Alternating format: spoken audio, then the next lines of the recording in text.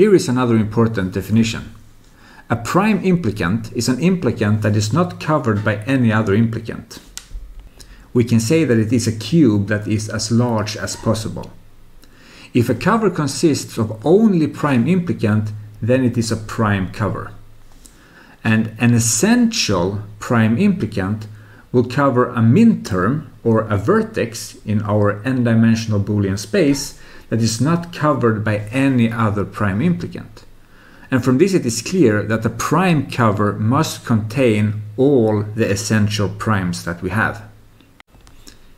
If we just take the example that we had before with three variables x1, x2 and x3, enumerating the inputs like this, and then we call the output f, and then we had a function that was 1, 1, 0, 0, don't care, 1, 0, 1. This function we wrote in two different ways. We could write it in even more ways, of course, but we wrote it in two different ways. And if we just disregard from writing the cube functions explicitly, we wrote them as x1 prime, x2 prime, or x1, x3.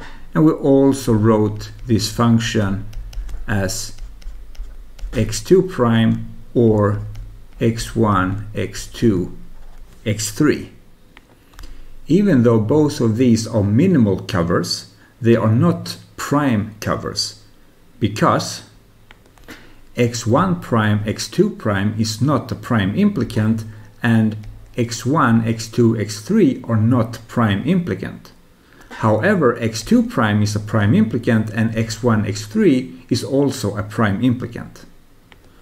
So both of these functions will consist of one prime implicant and one implicant that is not a prime.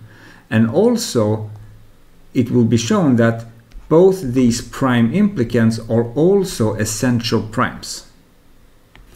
I understand if it is not clear at this point how we know all these things, but this will be clear very soon.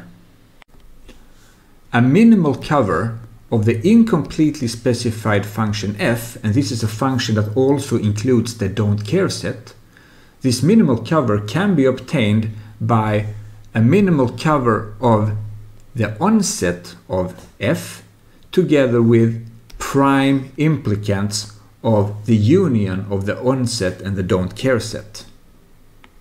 Our ultimate goal is going to be to find both a cover that is minimal and prime. So we want to find a cover that at the same time is a minimal cover and a prime cover.